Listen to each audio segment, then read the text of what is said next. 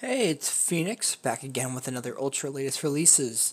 Today is Tuesday, June 6th, and we have a short one this week. Um, Starting off with Green Lantern number 1 by, because it's not Philip, he's the backup. Let me see, where did it say it? Jeremy Adams and Zermanico? So, yeah, Jeremy Adams is meant to be flipped, and Zermanico.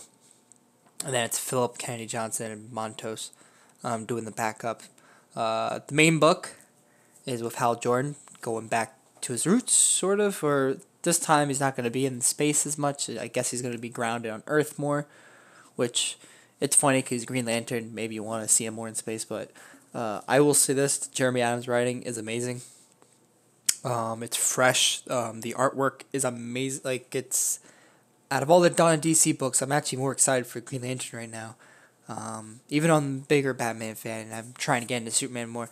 But Green Lantern is a definite, sorry, it's a definite pickup. The backup is with, oh my god, with John and his, let me see, John Stewart, I mean, and all his, he comes back to Earth and you find out, a lot of things. Like, it has Guy Gardner in space, like almost half dead, and some crazy stuff happens. And if you're a Green Lantern fan, pick this number one issue up.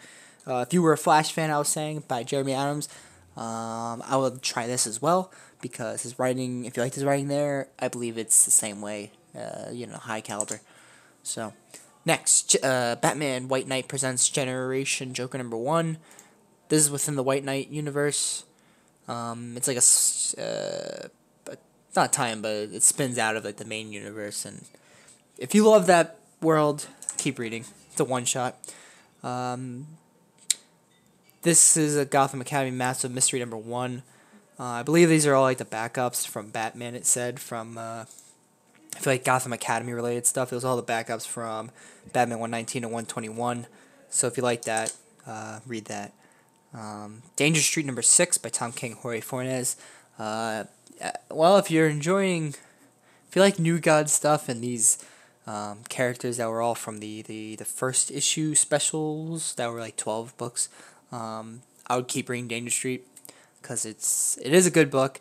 Maybe it's hard to get into, like some Tom King stuff might be hard to get into in regards to the content, maybe, because it's not all just mainline superheroes all the time. But I would say it is a good read. Like most Tom King still starts slow for me, but that's on purpose because like it's always a maxi series usually, and with that concept, you get the feeling of how he works every issue, and it's good usually, the payoff by the end. So I would say read that, and plus his cover is amazing. The Sandman Universe Nightmare Country, The Glass House. This is also by James Tynion IV and Lisandro Esteran and Patricio Angel or Patricio. This is a sequel series that will connect it to the first 6 issues of Nightmare Country. This just came out this year compared to Nightmare Country, which was like last year, I think. So if you're loving that Sandman Universe stuff about the Corinthian and all that thing, keep reading that because I've been liking it. Let's see. Now this is amazing. Warlord number 1 by Mike Grell. I would say definitely read this. Warlord is a very interesting character that I bet no one even knows about now, since, as you can tell, the first issue was 1975. And Mike Grell, famous for his Green Arrow run as well. The only Warlord issues, if I recall, are the Legends tie-ins, number 114, 115. So to have number 1, hopefully it's a good indication that they're willing to add the issues in week by week. Hopefully. You never know. But I would say definitely read. It's one of the classics. Let's see. Blue Beetle number 1 by Steve Ditko. Another classic. Well, who knows? If you're a big Blue Beetle fan, but especially the original version, or under DC at least, by Steve Ditko, because it's a Charleston character. If you love Steve Ditko, because he's a very interesting guy. It's funny seeing him write stuff because I only knew him, of course, from Spider-Man, which I love that. But yeah, Blue Beetle. Just show you some pages. It's funny because even though it says this is 67 or something, it feels as though it came out like during the JLI run.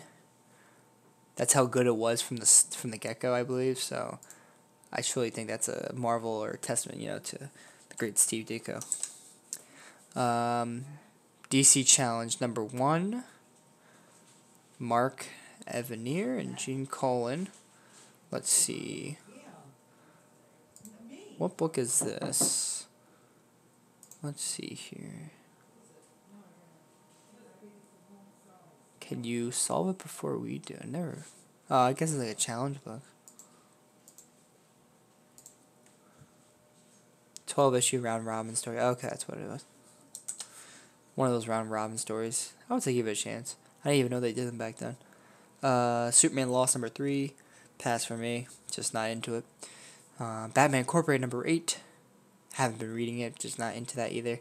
It's hard to venture out lately because the darn DC stuff immediately I'm hooked on. Batman the Adventures continues season 3, number 5. Paul Dini and Ty Templeton.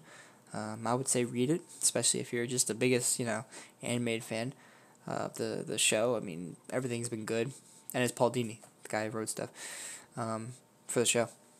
Wildcats number 7.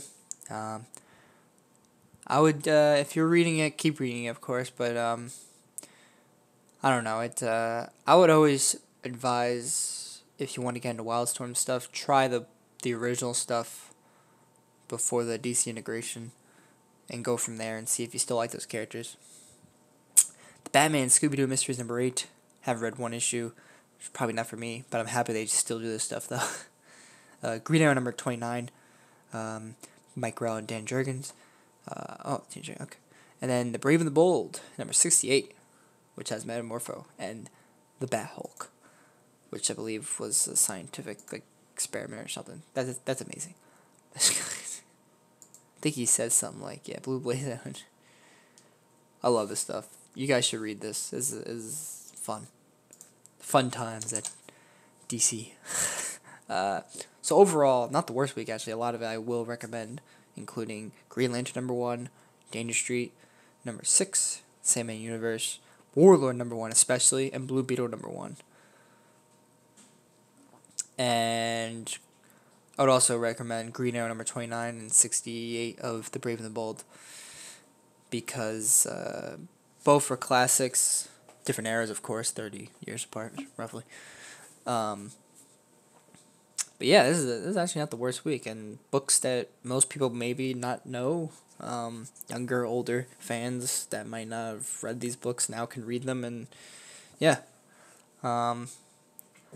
I'll see you guys next week for another Ultra Latest Releases. Have a good one.